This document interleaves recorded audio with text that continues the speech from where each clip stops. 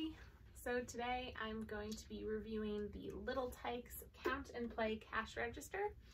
I use this all the time in speech therapy, especially for early intervention or with kids who are just starting to talk and learn language. You could also use it with kids who are learning and using AAC devices because a lot of the concepts are very basic that you're going to be doing with this. Some receptive language concepts would be numbers. So you can have them count, or actually there are numbers written on the coins that this comes with. You can also work on colors. So the coins come in purple, yellow, and orange.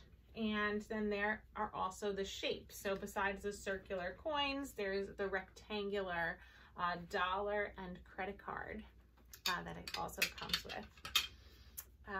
Following directions is something you could definitely do with this. You know, put the coin in, or you can get more specific. So put the yellow coin in, put the purple coin in, pull down, close, open. All of those things would be great for following directions. Also working on shapes, you know, give me the rectangle, give me the orange circle. Any of those types of directions would be great for receptive language. And then you could use a lot of those for expressive as well. So, you know, how many coins? Oh, you have 3 and I have 2. Give me 1 coin. That would be great, and having them then repeat after you. So you're gonna model, so 1, and then they would say 1, or purple, they would say purple, whatever really you're working on. I have a lot of words that I like to use with this toy as well. So for single words, for kids that are really just starting out, words that have like really predominant vowel sounds, like go. So I might do 1, 2, 3, and then have them say go, and it'll open up the cash register. Also words like in, so putting it in. Sometimes I'll even hold it here and I'll wait till the child says down or go, and then it'll drop. So me taking the toy and putting it at a distance from the child limits their control over it. So I'm in control of the toy, and they have to be verbal or give some sort of expressive communication to state their request. So this is really great for having kids request. Also things like pull, you know, I might actually hold their hand on it until I hear them say any sort of approximation or the actual word. And as they become a little bit more verbal, or even using AAC, as they get those 1 words, then you want to include a second word. So pull down, and just, you know, keeping that control over them so that, you know, they're not just playing with the toy, they're actually interacting and communicating with you to get the toy to do something fun. So including those phrases when they get there: open up, pull down, go in. Also, this is great for fine motor skills. So these holes are, you know, they're pretty much the exact shape. So you can't put, you know, this purple one into the orange slot. You can put it in to the yellow, but it won't go down, which is great. So they really have to do matching.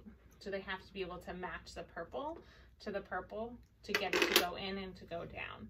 So I like how they design the toy, that you can't just, you know, I can't do that with the orange either. It won't go down. You can put it in though. And then it will also go down if you slide. So slide would be another great verb to use and practice. Slide's a little harder to say though. So sometimes I'll count 1, 2, 3, go, and then they'll go down. But the kids really enjoy this toy a lot because there is a lot to do. It can get a little repetitive. I don't use it for a very long period of time. I just try to use it for maybe about 10 minutes tops. But there is a lot you can do with this. The requesting for the social language, even eye contact, if you want them to, if they're requesting a coin, there's a lot of trials you can do with this. So there's 6, 7, 8, 9, 10, about 11 trials you can do, 10 to 11 trials. So just holding it right here by your face, by your eye, having them make eye contact with you. That might be all of they're able to do at first, but making that eye contact might be the request that you're looking for. And as soon as they make it, they get the coin.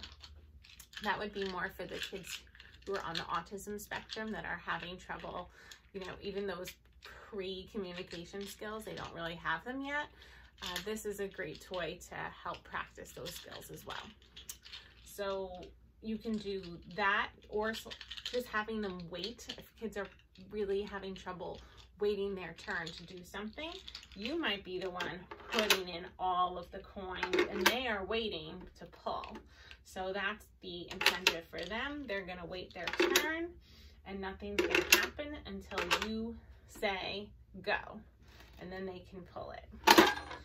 So they'll open it up, they can get some more coins out, or you can have them wait to slide.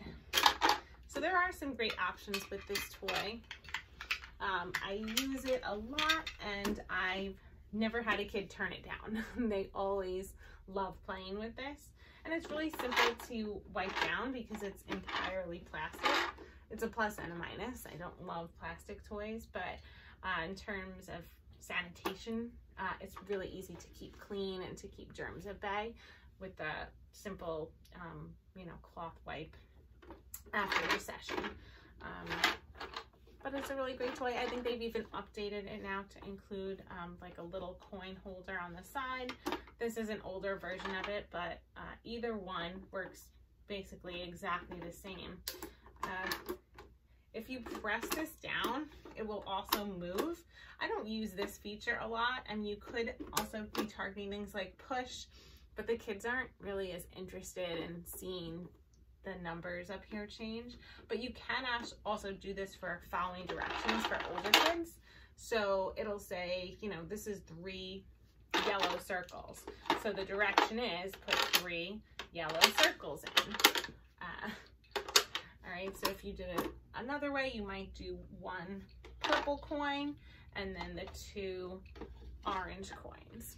So it is good for following directions, but you could easily just tell them on your own. I feel like it's more important coming from the person you're, you know, trying to engage with than it is coming from the machine. I'd rather have them looking at you as the communicator to give them the direction than getting the direction from the machine. But it is another thing, that feature that this toy has that you might find use for.